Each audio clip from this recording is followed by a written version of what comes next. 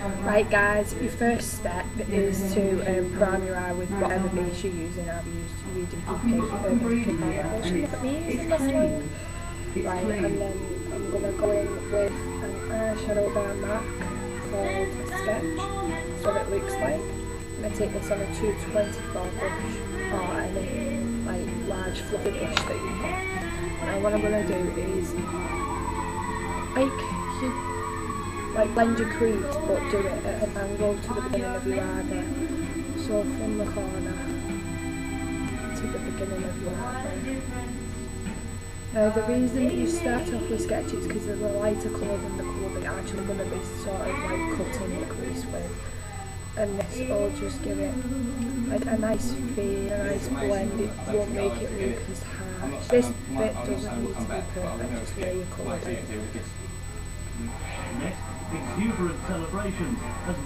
So keep doing that until it's blending in. Right, next I'm going to take a colour called Shadowy Lady from MAC. Mine's chipped, as you can see. It's a matte colour, and I'm going to take this, which is a gosh. It's like a pencil brush. Right, and this is basically just what you're going to place your colour with. So place your colour in your crease, but then veer off your crease and come to the corner of your eyebrow, like that. So it's sort of like a slanted cut crease, if that makes sense. Right, so this is just what you put your colour down with. You're not going to do anything else with it apart from put your colour down. Take a brush like 222 from MAC. I love this brush. I don't think it's used enough by people, if I'm being honest. I don't see it. I see a few people use it quite a lot, but not a lot of people, and I love this brush. I think it's amazing. I much prefer it, the 222 to the 217, if I'm being honest. I think it fits in your crease a lot better. It's just amazing. Amazing brush. Right, so basically what you're doing is blending that shadowy lady out. So once you've blended it, and this is how you get a good blend, take that smudge brush and the shadowy lady in it and place more colour down. Like that. And that's how you get a good fade. If you just keep like blending, reapply, blend, reapply, blend, reapply, you get really good payoff. So, right, I'm just going to turn this tower down. This is the next colour I'm taking, and it's Nocturnal by MAC, and I'm taking my 217 brush, picking some of that colour up, and then just placing this right in the outer corner, and then bringing it up towards the beginning of my eyebrow. And this is just to create like a bit more depth of colour and a bit more dimension to the look. You don't need to be like really careful with this, because to tell you the truth, it works in really easy. Right, and just blend that out. Then take Parfait More.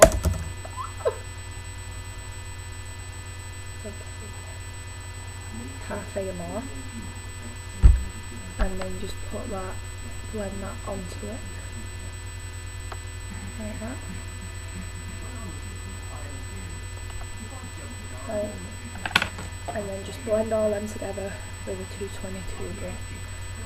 When I'm mentioning brushes and colours, if you don't have them, like, substitute it for anything that you use, because I'm not being funny, but if you do make up quite a bit, then you tend to have like different sizes blending brushes, even if they're not MAC.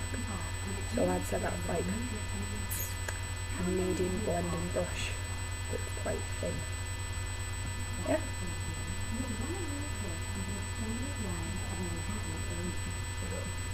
Right. Then you're going to take, I'm taking MAC's Pigment Kitsamash.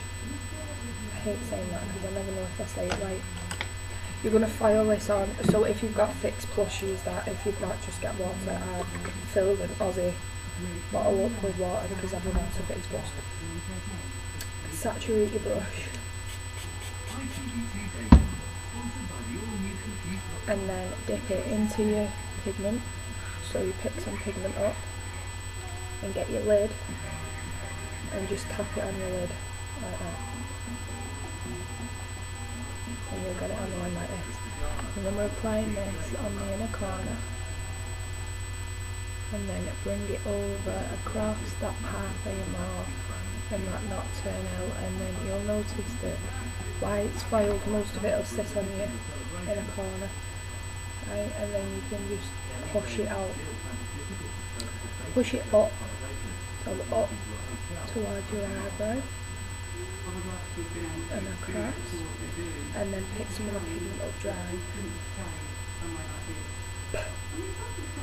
and then just go across with it like that.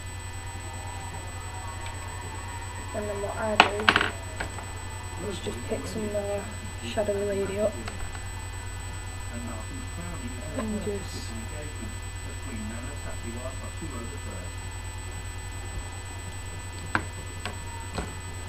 just make sure that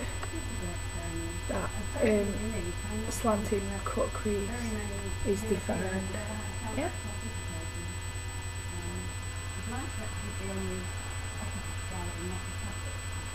I'll go back and read 224 and just buff out the outer edge. You're gonna... I kept everything out and I've just moved everything again. You want a black eyeliner. I'm using a Stargazer one, and you want to just do the top, like your top waterline.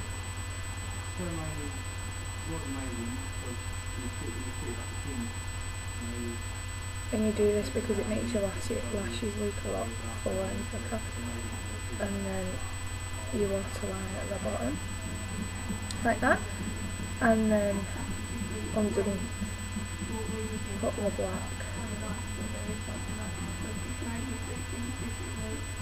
Right, and take that smudger brush again and shadowy lady, or a very, very dark purple, and just rub this on that bottom lash line. Bring it up and just darken that outer V up. Like that. Oh, so just drop one. And you're going to take a bit of vanilla pigment as your highlight. I think you could use whatever highlight you want. I think vanilla looks really well with it. And just blend that in. And the only thing left to do is your eyeliner. I'm using L'Oreal's Carbon Gloss. You'll have to excuse this because I normally use gel liner, and I don't normally do it on camera either. And I'm looking in the mirror over there instead of magnifying there. So just bear with me for 2 minutes. Like that. Flick it out. This one's gone a little bit wrong. Okay. Like that. I'm going to finish my face in my mascara and I'll be back. Right guys, so this is the finished look. I've just set my foundation because I didn't have any powder on before. Set my foundation with MAC's Prep and Prime, Mineralized Skin Finish, contoured a bit, blusher by Barrier. That one, beautiful.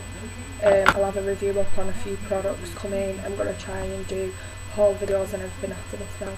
So I hope you guys like it, and I will be doing a thing on why my hair is glowing. See you later guys. Love you, bye.